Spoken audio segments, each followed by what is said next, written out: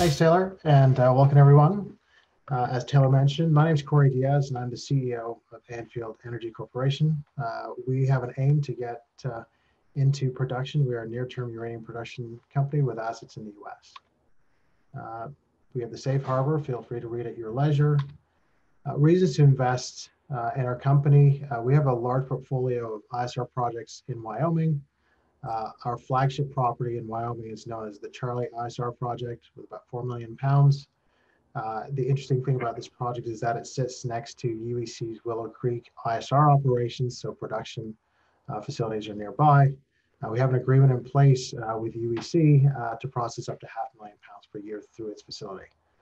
We put out a PEA on Charlie back in October 2019, which showed relatively strong economics, which we'll address later on in the presentation.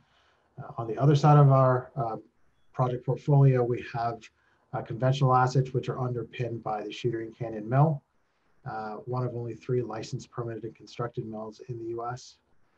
With multiple projects nearby. So, one of the reasons to invest in uranium in the U.S., we look at safe jurisdictions, given what's happening in the world. We think that there's a huge advantage to being based in North America and the U.S. We have access to existing processing infrastructure, long-term optionality given our portfolio, a strong board, and the pursuit of cash flow opportunities elsewhere. So our strategy is twofold. First of all, we're looking to create a portfolio of projects that can be produced through the ISR method in Wyoming. Secondly, we look to create a conventional asset portfolio underpinned by Shooting Canyon Mill in Utah and Colorado. And thirdly, we do look at other opportunities outside of the uranium sector in a way that would make sense to add value to Anfield shareholders, but our immediate focus is Wyoming and ISR and uranium. Capital markets profile. You can see that we have about 327 million shares outstanding, current market cap about $30 to $35 million. Management insiders hold about 6%. Cotter Corporation, from which we bought Charlie, owns about 3% of our stock. Management directors, I mentioned myself already. We do have a strong team with a lot of uranium-related experience. Scott Lumadue, our VP of Sales and Marketing, has worked for Converdyne, which is a conversion facility, Duke Energy, a utility, Uranium One, a producer, and New Mexico, a trader. Josh Bleak has worked in mining for a number of years, comes from a mining family, a number of generations, multiple, down in Arizona, Utah, is very familiar with uranium and other projects, other commodities. Don Falconer has worked both on the public and private side of the industry. He worked for Ontario Power Generation, sales and marketing in the nuclear division. Stephen Lunsford has experience on ISR and specifically Charlie. His previous company actually created a feasibility study for the project, so we have a lot of asset-specific experience on the board. So we do think we're well-rounded and well-positioned to start moving these assets forward. Industry catalysts, I think, unfortunately, war is something that does tend to stoke up the uranium market. The Russia-Ukraine conflict could have a large impact on the availability of uranium going forward. As you know, Russia is one of the larger producers of uranium in the world and has influence over the largest producer in the world, Kazakhstan. So there may be some inherent risk related to geopolitical forces in Europe that could impact the U.S. specifically, because the U.S. utilities buy a fair amount of material from overseas, Russia and Ukraine. On the positive side, the U.S. has embraced the green energy deal, which also includes the idea of using nuclear as the baseload power source when it comes to clean energy mix, obviously on top of renewables. So I think that the companies that are in a position to start producing uranium in the U.S. to provide material to U.S. utilities are at a great advantage. We believe we're one of those because we do have access to production facilities both within our portfolio through the Shooting Canyon Mill and the hard rock side of our business, and the Willow Creek operations owned by UEC through a contract.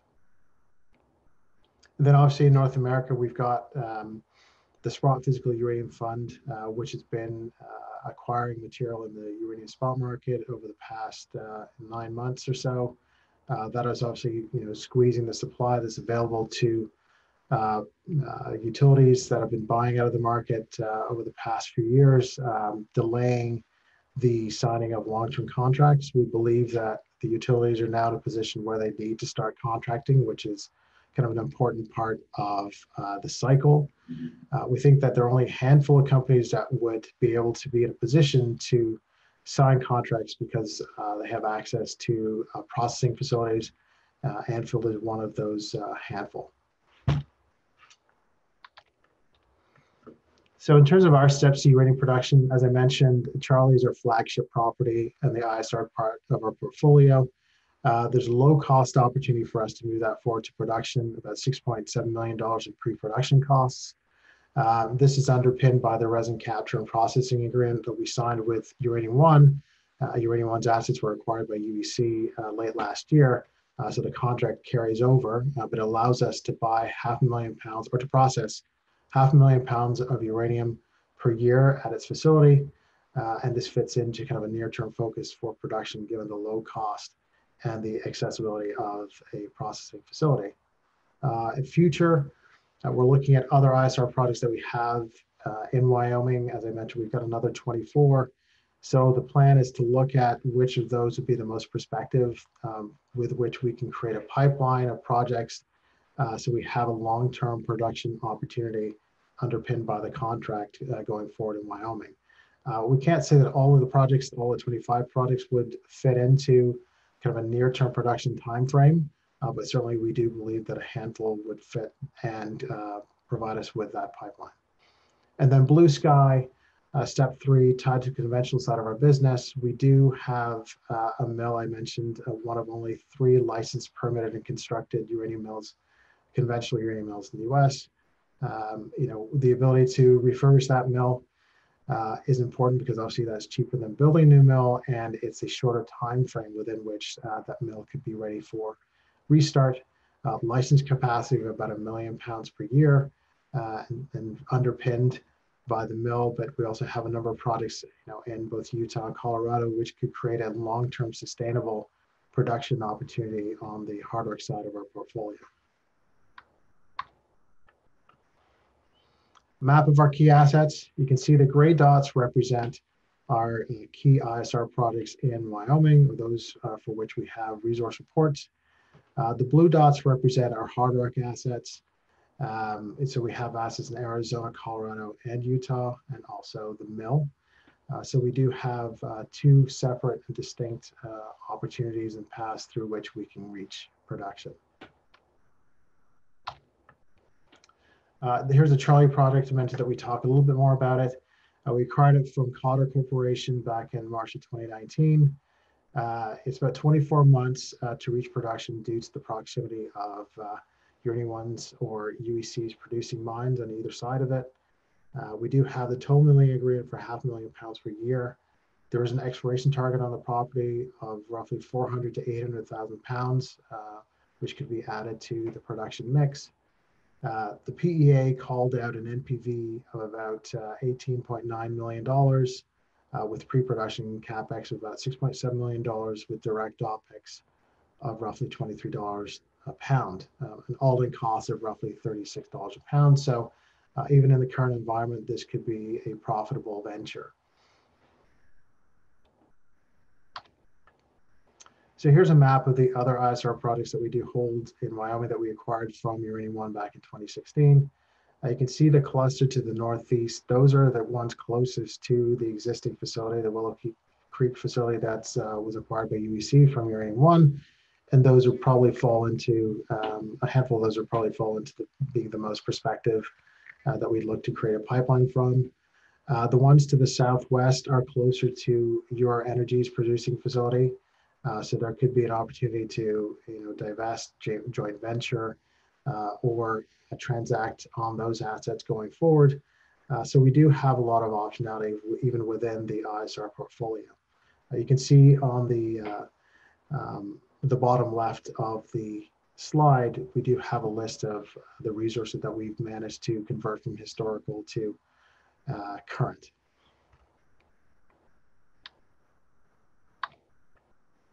So in the hard rock side of our business, the key project here is the Velvet Wood project. We acquired this from Uranium One back in 2015. It has produced in the past, it produced about 4 million pounds of uranium and 5 million pounds of vanadium. Relatively high grade, 0.46 to 0.64, high grade for the United States. We did do a PEA on this project back in 2016, which called out a valuation of roughly $63 million with life of mine cash costs of $29 a pound. So we believe that this could be the first feed in through the mill once the mill is refurbished. Other assets that we hold on the hard rock side of our business, if you look at the picture on the right side of the page, you can see the blue dots represent our projects, the red dot represents the mill, the gray dots represent projects held by third parties. So there's the opportunity to act as a toll mill operation through the mill to help facilitate business outside of our own portfolio. So there's a lot of optionality tied into having the mill. You can see that we also hold a portfolio of royalties, on a few projects of our peers. And finally, the West Slope projects that we acquired in Colorado represent a big opportunity for us on both the uranium and vanadium side. The entire portfolio consists of roughly 11 million pounds of uranium and about 53 million pounds of vanadium. So that opportunity could push us towards adding a vanadium circuit to our mill in order to capture that vanadium side of the business. But certainly with West Slope and the other projects combined, we have a long-term sustainable business on the conventional side, which would be underpinned by the mill. Now, peer comparison, you can see that we trade at a pretty significant discount vis-a-vis our peers.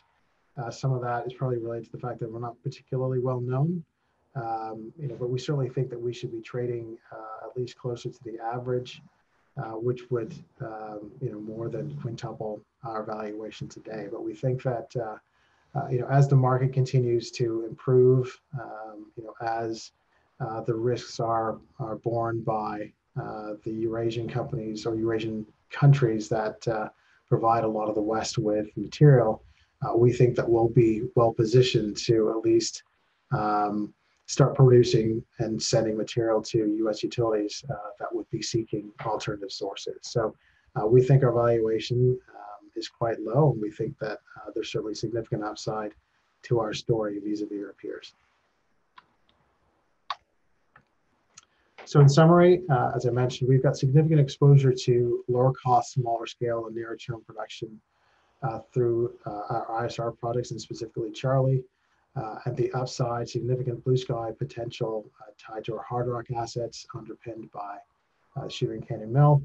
Now, obviously, there's a lot of geopolitical risk associated with uranium and the major sources of uranium. So we think that the things that are transpiring in Europe today will have an impact as to how utilities decide to purchase materials going forward, because they can't put themselves at risk of not having supply or having supply disruptions over a significant period of time. We know that there's a supply-demand imbalance. It's been talked about for a number of years. I think it's a good reminder that not all pounds are the same, not all pounds in all jurisdictions are the same, and so even within the supply chain, you'll see some materials where there's greater risk than others. So we think that being in North America, and specifically the US, provides us with an advantage when it comes to being a domestic supplier to US producers, because the risk, at least the geopolitical risk, is lower. We are a company that looks for opportunities in other commodities if they are compelling enough for us to bring in and incubate and spin out, but they're certainly not our focus. We've done it most recently with a gold asset, and our aim is to spin that out and provide some value to Anfield shareholders. But at the end of the day, we are a uranium company that's looking for improved uranium prospects. Our aim is to get into production in a relative near term and be a supplier to U.S. Utilities. And we think we're well positioned both on the ISR side of the business and the hard rock side of our business. And that's it. Thank you very much. Perfect. Thank you very much for the great presentation, Corey. So we do have a couple questions here. Recently you did announce for those conventional assets that there's I guess, work underway to complete mineral resources for some of those projects there. Are there any historical resources at those assets? Well, we have announced that we are looking to update the resources associated with the Westlow project that we've acquired in Colorado from Cotter. Historically, there are about 11 million pounds of uranium and 53 million pounds of vanadium. So that's over 9 different projects. We're going to be targeting the most prospective of those 9 projects with regard to putting out a resource. So probably, the top 3. Because I think that's where we'd be focused.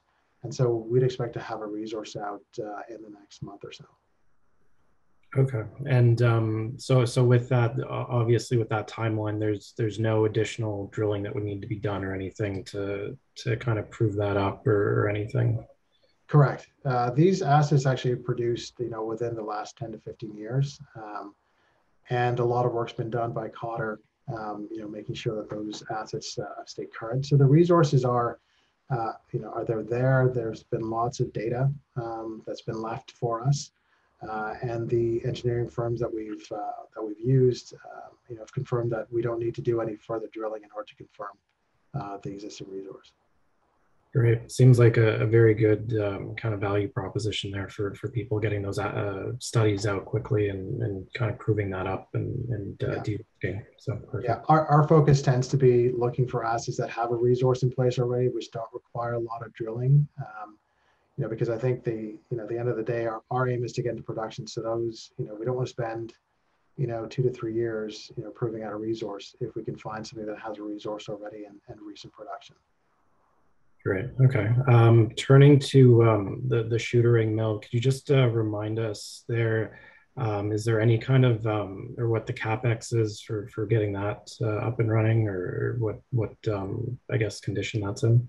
Yeah. So, I don't want to get into the details of the weeds too much, but, I think in comparison, there was a company that recently put out a report to build a mill in New Mexico.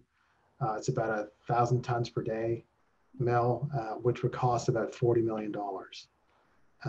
So we're looking to refurbish an existing mill that actually has a structure in place, and it's actually smaller. It's 750 tons per day. So you can look at, if you can work on the math, you can see that the cost to refurbish the mill should be, implied south of $40 million. Okay, great. I think we've got about just under a minute left. Do you have any kind of final pitch for investors, or kind of 3 reasons that investors should look at your story right now before we wrap up? Yeah. Sure. Look, I think we're relatively cheap vis-a-vis our peers. I think that's an important part of it. I think the second thing is we're uniquely positioned to have opportunities both on the ISR side of the business and the hard rock side of our business.